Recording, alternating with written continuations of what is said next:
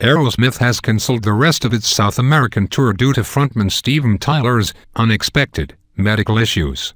Though the band did not specify what Tyler's ailments are, the singer reassured his fans that he will make a full recovery.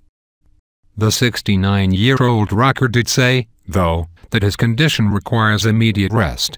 He wrote in a statement on Twitter, "Please not to worry.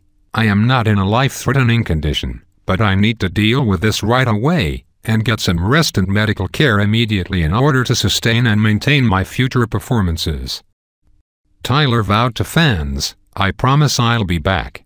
Unfortunately, health does not wait, and it's something even I can't schedule around our shows." Aerosmith is cancelling its September and October shows in Curitiba, Brazil, Santiago, Chile, Rosario, Argentina and Monterrey, Mexico. The band has been together for more than 40 years.